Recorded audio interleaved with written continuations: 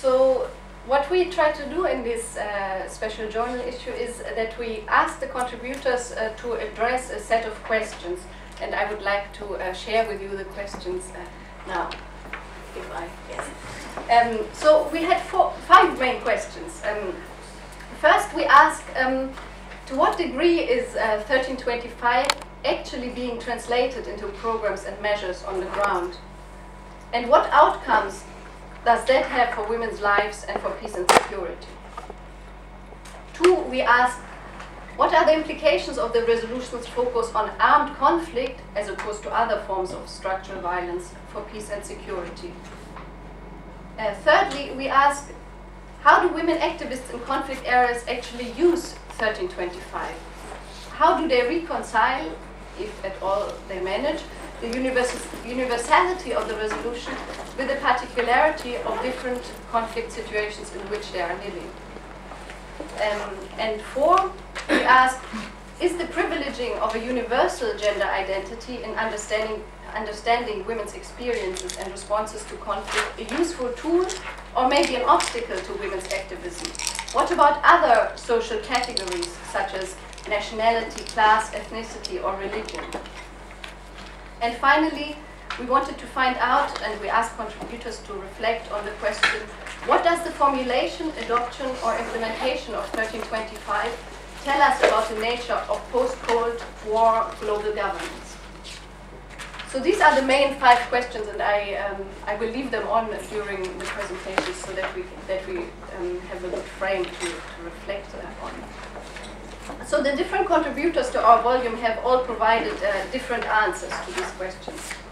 And indeed, there's little consensus over whether 1325 and the Women, Peace and Security agenda represents a radical shift towards a more inclusive, gender-sensitive global governance, whether it strengthens or maybe even undermines women's grassroots struggles for justice and security, or whether it might be mere rhetoric that changes little in practice.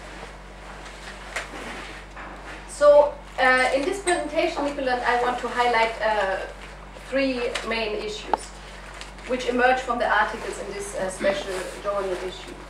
These three issues concern both the conceptual basis as well as the policy and practical implications of 1325. So the three issues that we would like to address is firstly the link between gender and conflict in 1325. How is gender and conflict linked in 1325?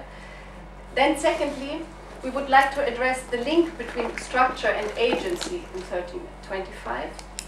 And finally, the link between 1325 and different feminisms. What kind of feminisms are reflected in 1325 or not? So let me try and address the first issue, the link between gender and conflict in 1325.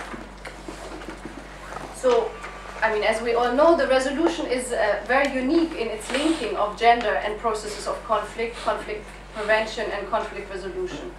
In other words, it's unique in its linking of social dynamics and political dynamics, of establishing this link between the social and the political.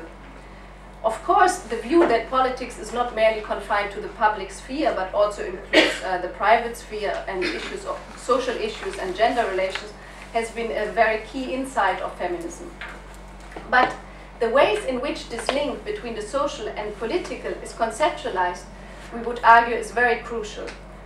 And more importantly, we need to demand not only that gender is actually included in conflict analysis and peace building, but very importantly, we need to ask how is gender included and what kind of political implications does that have. So let me try to give an example of what I mean by this linking of the social and the political, and asking how gender is included in conflict analysis. There are some scholars who have argued that countries that are characterized by gender inequality are more likely to be involved in war or more likely to descend into conflict. So this view of establishing gender inequality as a cause for war and conflict has also been incorporated into arguments supporting the implementation of 1325. So actually, if you look at the articles in our volume, there are some who suggest that such arguments might very easily slide into justifications for foreign intervention, including foreign military intervention, which then would claim to liberate women from so-called traditional or backward gender norms, and that this liberation is kind of a necessary step for maintaining international peace and security. Such arguments are quite dangerous because they reproduce a dangerous dichotomy between the liberated women in the West and the oppressed women in the global South who need saving, and therefore such arguments clearly echo colonial discourses.